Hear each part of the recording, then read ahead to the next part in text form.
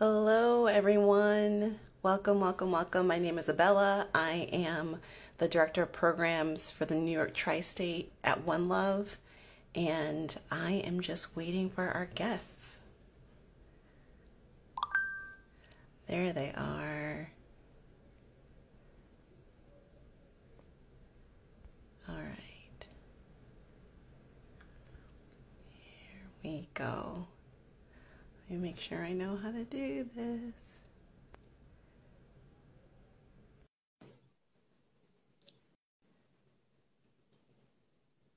Waiting for, of course, Shiana. Hi. Hey. Hi, Christiana. All right, one down, two to go. Yep. Let me see if I can.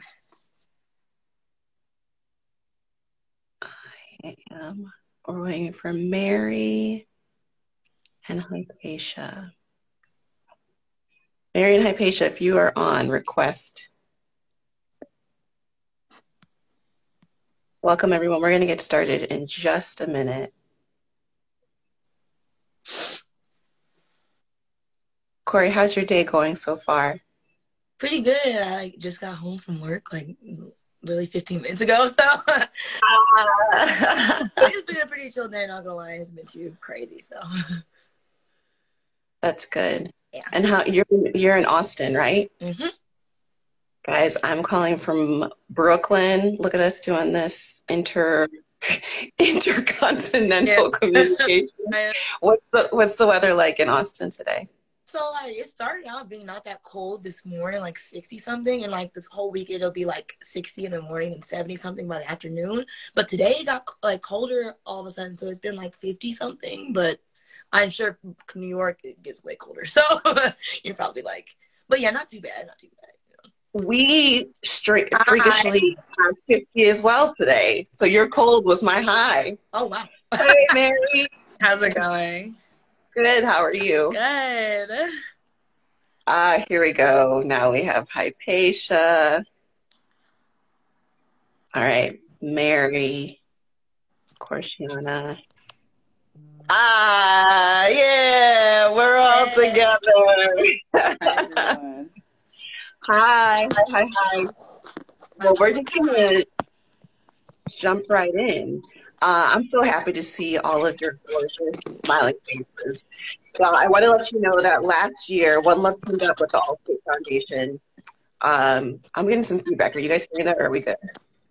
A little bit, but What? on you. Okay, all right.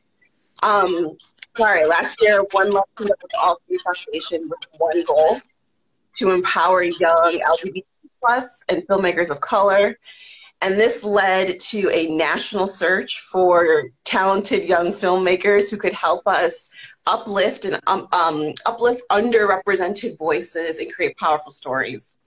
And so now, after a year of work, after that search, many applicants, down to a few winners, few fellows. You guys are meeting two of the teams from many to two. Actually from many to four films. And so after a year of really hard work, we are finally ready to launch those films, talk to our filmmakers. I could not be more excited to introduce you to two of the teams who created some really powerful work over the past year. So let's start with you, Mary. Can you just tell us a little bit about your film and the inspiration behind it? Yeah, for sure. So when I saw the fellowship, I knew immediately that I wanted to write a story about friendship because in my life, that's been the most important type of relationship because I went to boarding school really young, and when you're away from family and romance isn't really on your mind, it's your friends who really ground you, and at the same time it's also your friends who really hurt you. So I knew that I wanted to write something about friendship. At the time I was really obsessed with skateboarding and watching skating films, so when I had an opportunity to make a film, I was like, obviously I'm going to make a skating film because I just thought it sounded really fun and I was trying it out. And then I decided to, so it was a struggle trying to decide whether or not to feature two women or like young boys. And I decided the latter because when I was doing some research and looking at all the friendship films online and what types of movies there were aimed at young people, first off, there were very few movies about just friendship, but at the same time, among those movies, there were even fewer movies about male friendships. And male friendships without like a romantic inclination or a female lead. So I really wanted to add to that narrative and add some of my own experiences and infuse that into the story. And at the same time, it was a good challenge for me to write like young boys, like young men characters. So that's how it came to be. And yeah, I was just very grateful to have been a part of this and grateful to have made the film. And Mary, what's the name of your film? Yes, the name of my film is June and Jaden. Should have started with that. It's perfect. I love it. I love that you talk about what the film is about and what compelled you to write it without even thinking of the name first. It kind of like really gives some nice context to it. But it's a really beautiful film called June and Jaden.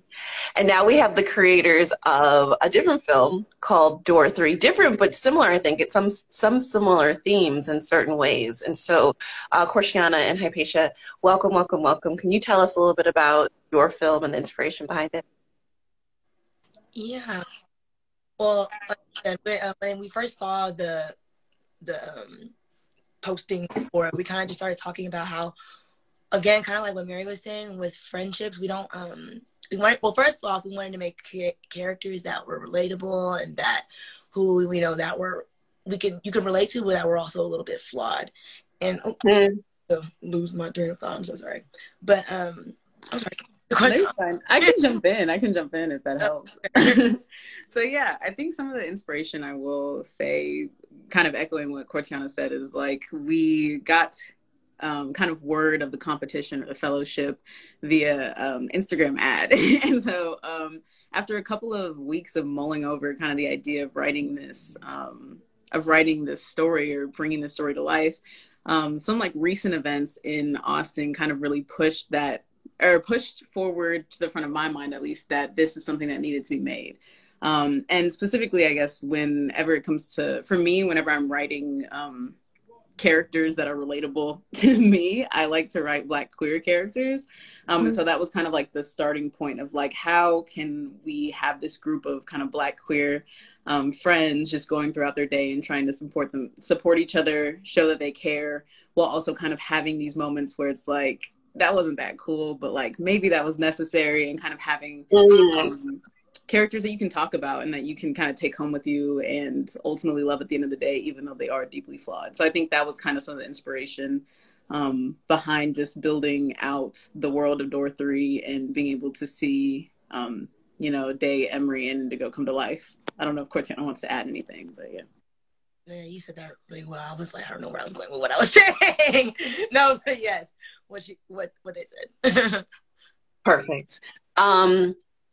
Something that came up for me while listening to both of you is that so much of your story is from lived experience. Mary, like, what?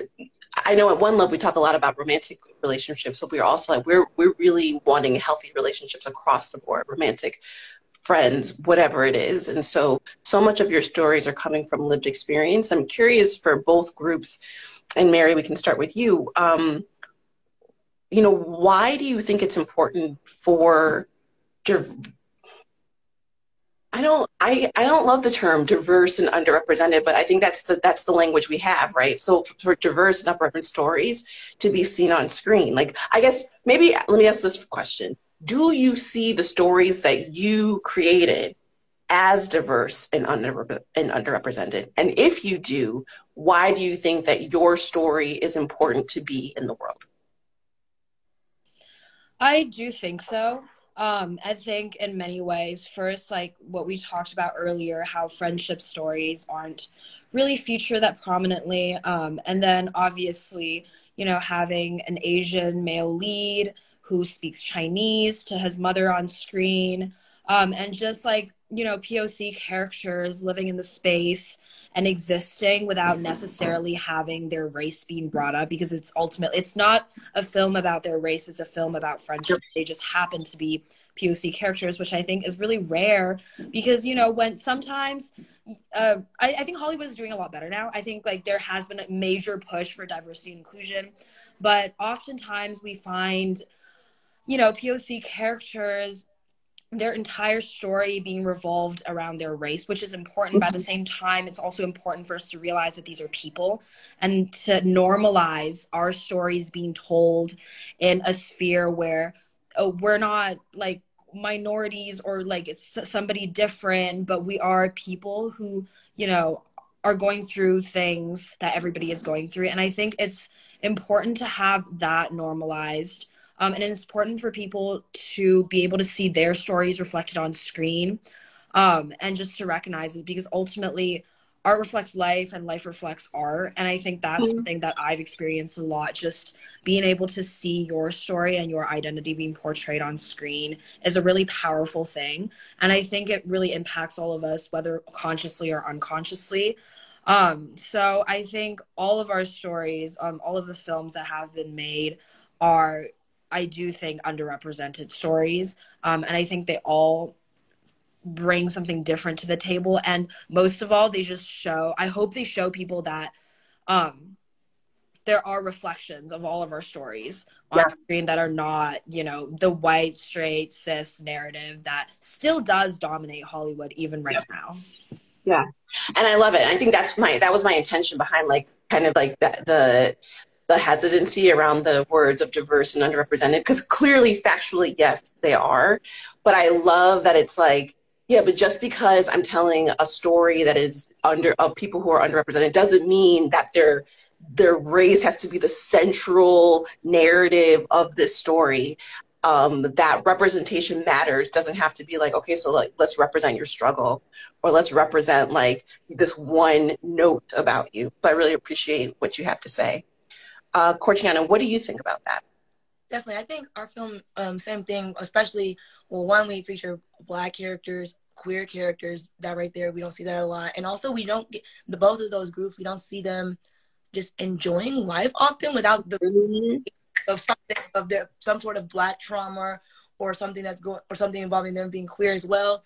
And that's why I think is, like I've said before, that I think that's one of the most relatable parts about our film, and that I think we've heard people talk about it, that we've heard a lot about. It's just that it's nice to see a group of friends, all of them are Black, because I feel like a lot of times in Hollywood it'll be like maybe one of them is, you know, just so we get everybody to watch, you know. Certainly not all three are Black, definitely not. And then, yeah, just that they have that up until, you know, whenever the serious stuff happens, they have that time to just be hanging out with their friends and being themselves. And I think that is what we don't get to see a lot. And I haven't really been, I don't want to say it's like coming of age, but I think still the closest if I was going to put it into a category of film, kind of maybe coming of age, and we don't see that a lot with Black characters, period, in this, especially in this age group too, because even though they're not specified, but they're Black youth, we don't see it a lot. So yeah. I think I answered the question. I'm not. You absolutely did. And I think everyone that I have spoken to who has seen Doors 3, the first thing they comment on is the Black joy.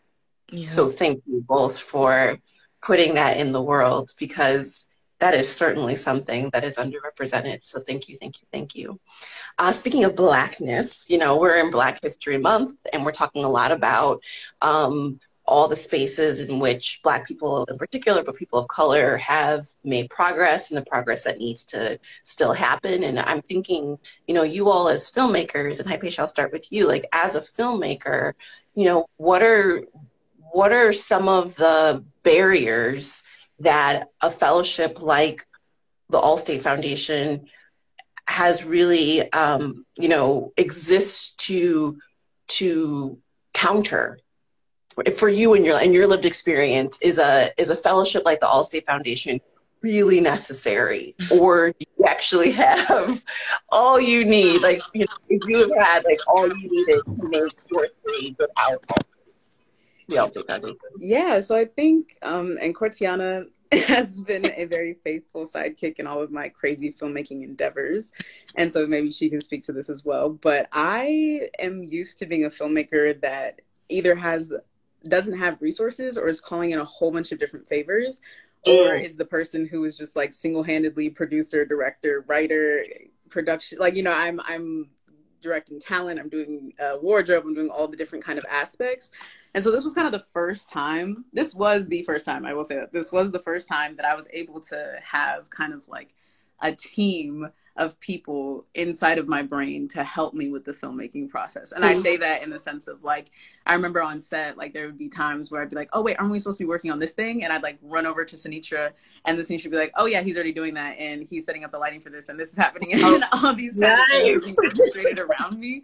And I'm like, oh, okay, cool. And then I'll like walk away and then be like, oh wait, do we have like the book that we need for this next scene? And then the set director is like, or the set designer is like, oh yeah, it's right here. Like I was about to hand it over right now. So without this fellowship, that would not have been possible. Just having a production team that size, that was by far the biggest production team I've ever had. Yeah, and just the biggest amount of support that I've ever had, you know, with a creative project that, you know, I enjoyed writing and, you know, trying to ideate around. It was nice to have kind of other cooks in the kitchen, even though, you know, some people don't feel the same way. It was just nice to not be there alone, you know, especially to have Cortiana as like a counterpart was just another step to be like, oh, this is my right eye and I'm the left, you know. So we're both it was a really great experience. So yeah.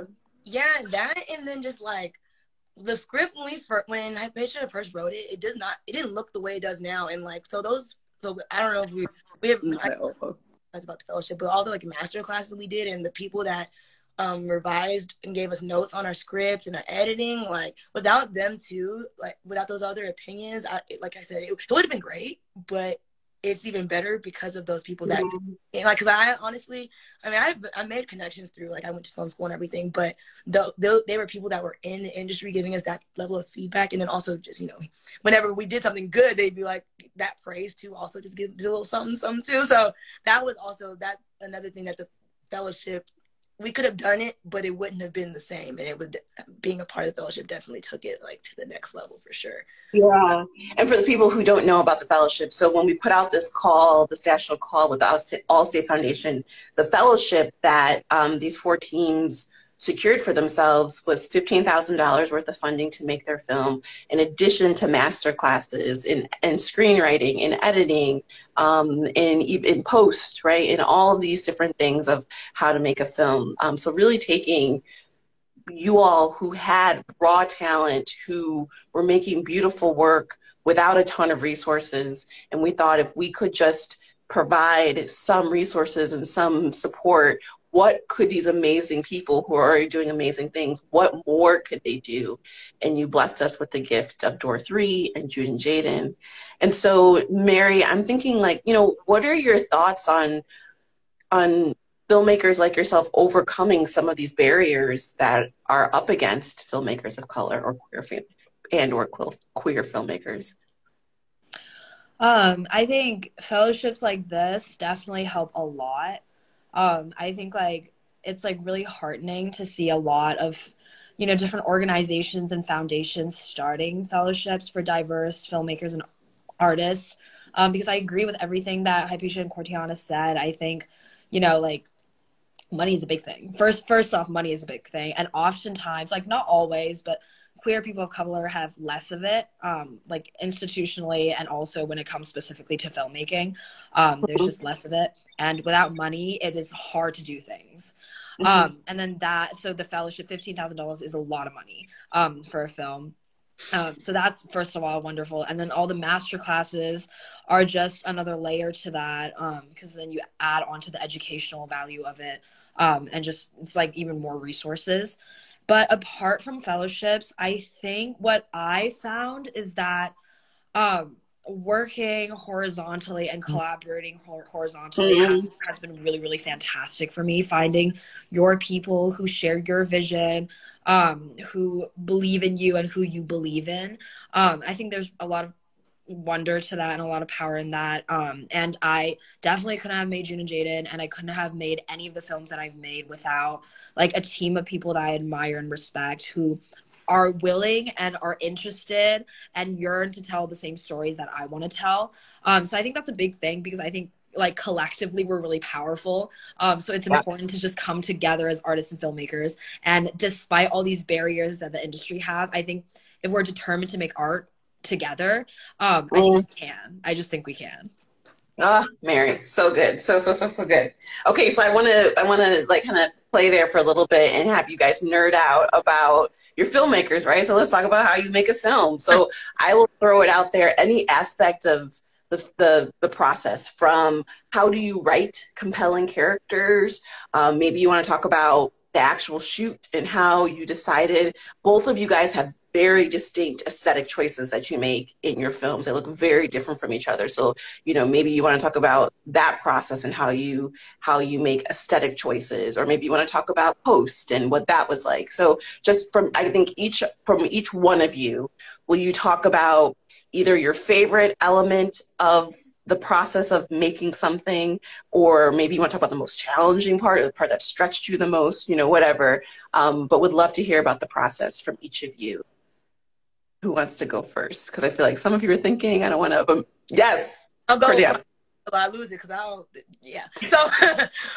So I think I'll say character building, but not just in the, like, when we wrote the script and, Emery says this, blah, blah, blah. I think when we were deciding, like, Day's color is red, like Day is red, and Emery is green, and Emery is playful, and Emery does this, and Indigo is blue and purple, and how and then from there, also then when we cast finally, and then we had our first like Zoom table read thing that we had, and then we started talking about, like, we told them, of course, we're the directors, like, this is who Day is, this is who Emery is, this is who Indigo is, but them also bringing something to each of the characters was like really, in me personally as a director, my favorite part is the performance part and the working with actors. So just those two elements, those two parts of us creating the characters themselves, because I feel like this was the most in-depth I've gone so far with, because I've done small projects, but this is like my big one. So this is the most in-depth I've gone with, like, creating characters before I brought them to the actors, and it was just really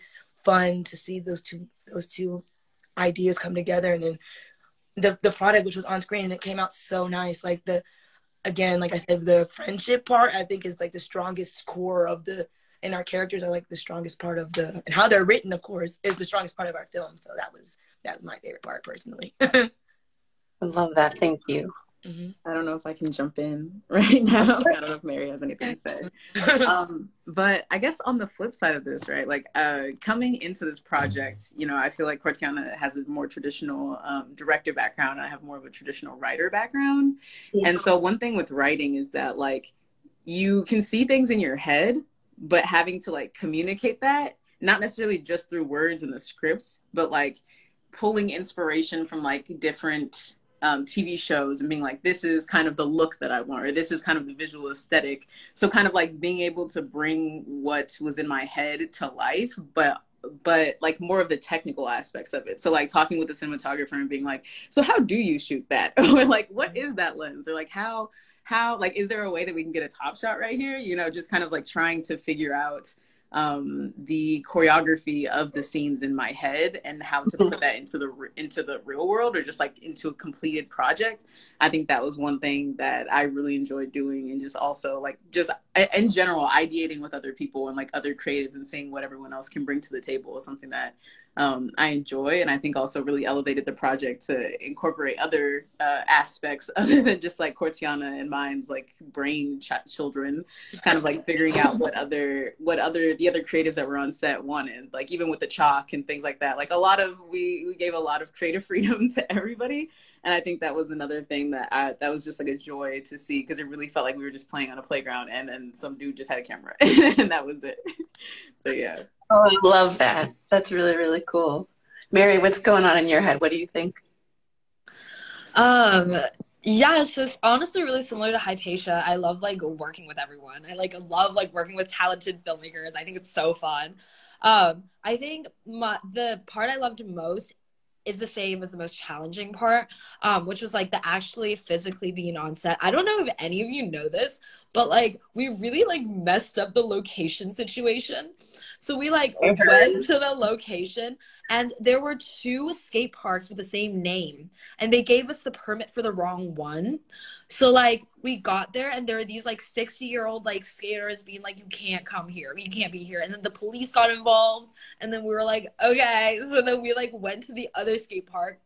And then there was like a group of skaters. There were like 15 of them, and it was their friends sending away party. That was like the skate park they all grew up skating in. Oh no. So then they did not want to leave because they were like, this is the last time we're all gonna skate in this place. So at one point I was so stressed out. We were all like, okay, what do we do? Literally my backup plan was to go to this like beach town that was like 30 minutes away, and like changing it to like a skating on the beach type of movie. Which I think would be hard to skate on sand. It would have been hard, but I was like, you know, oceans, like the waves, it would be pretty. But it ended up being so great because we talked to the skater. We like explained what this was. We explained what One Love was, and like what this story means to all of us. And they were so understanding and so lovely. And what we ended up doing was they would skate around as usual as we were setting up, and I was like working with the actors. And once we started rolling, everybody stopped, and it was like quiet on set. And then after we finished the shot, everybody cheered. And I don't know, at that moment, I was like, wow, like it is so wonderful. Like filming is such like a bringing community thing. Like everybody is coming together for even these random skater people that we didn't even know like a day ago. So I think like at one point I was literally euphoric. I was like, wow, this is so fun. This is so great. So I think that story's awesome. I also hear like in that story the power of a permit, right? Like if you had your permit, and that's another thing about having a funded film where you have to do things by the book. Like you have to make sure you have your permits. You have to make sure you're following COVID protocol. You have to make sure all these things that might seem like, come on, I've been making films all like just like on my own, on just shooting them like renegade style. Like, are you serious? And yet that kind of structure allows you to have the moment that you had, which was really, really cool. So my last question for you guys is kind of, Mary, you set it up really nicely. I'll let you go first. Like you told those skaters like, hey, this is for One Love and this is what they're about. And this is what this film means to us. I'm curious if having made this film, if it actually has affected the way that you guys go about relationship. Like you've been living and breathing these characters and these themes for a year. Has it affected at all the way that you look at relationship? Or do you just treat everyone like trash now? Because you're like, I was good for a year now. Now I'm just gonna be crazy. Yeah, I mean, I think it's definitely changed how I've looked at relationships. Especially because I drew from parts of my past into both June and Jaden. So I think I've been both at a certain point. So really having to like not only write it, but like constantly revise the script and sit with the characters, and then, you know, talk and, you know, go through the character psyche with my actors. I think I really had to process a lot of just what I've done in the past to friends and what has been done to me in the past from friends. So by doing that, I think I've like healed a lot, surprisingly, just from past experience, but also thought a lot about what I need to be doing moving forward so that I don't do what Jaden does to June. And just, you know, like, I think it's definitely a balancing act. And just this entire year, or since May, I think, since when it's began, it's just been a lot of reflecting and self-reflecting, which has definitely been really helpful in my friendships and relationships. Yeah, that's great. Thank you. I think for myself, in regards to friendships, it's like, and I'm still learning this. This is a personal like thing that I have to get better at as I'm getting older. But because in the film, the whole thing is about them trying to figure out how they're gonna talk today and bring their concerns today. And I think that, and they eventually find a way. And I'm one of those people that I have a hard time just like expressing how I feel, especially if it's something that's uncomfortable in uncomfortable situations. I have a really hard time just talking to people, even if they are my friends and I know we're close. And sometimes it's even harder when we're close because it's like, this is somebody who's important to me. I don't want to say something. So I think that I'm hoping that since I'm working on the film and seeing how it plays out, I'm hoping that it helps me be better about saying something, speaking up, because honestly, it's with friendships and it's more beneficial to say something than to not, because you never know what could happen with your closed mouth. So I'm still learning the lesson, but definitely going forward, it's giving me something to think about when I'm in situations. Yeah. Yeah.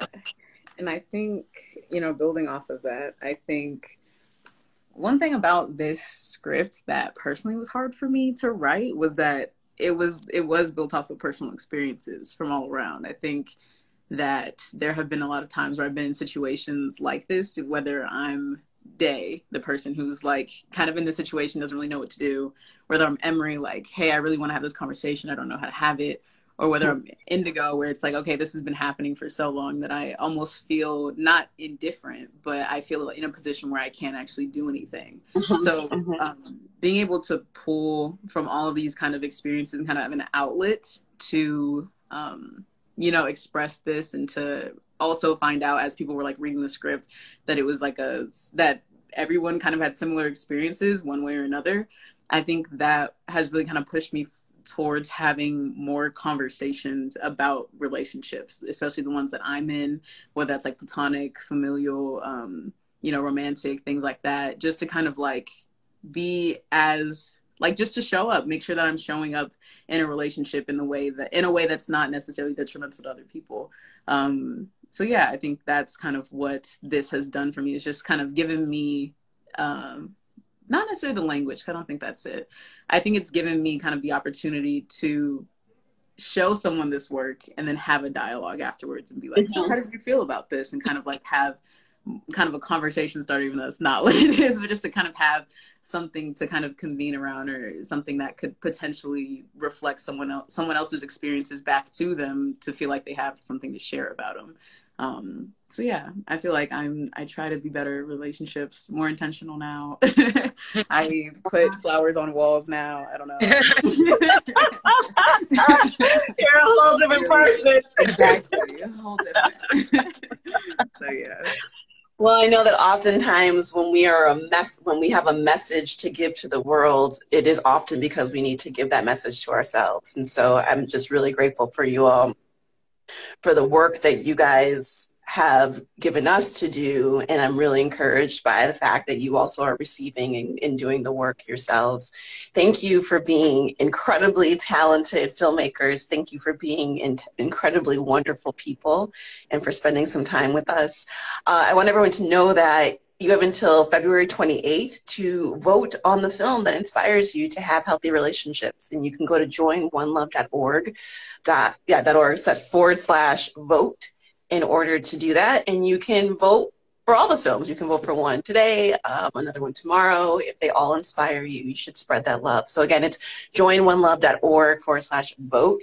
And when you vote and you tag One Love, you will be entered to win a wonderful One Love swag bag. So that is just another incentive to go and support these filmmakers. You're going to want to use the hashtag One Love Film Fest in your post. All right, guys, thank you so much for your time and your talent. We really appreciate you. Thank you. Good night, guys. Bye. Bye, guys. How do I end the live? I guess.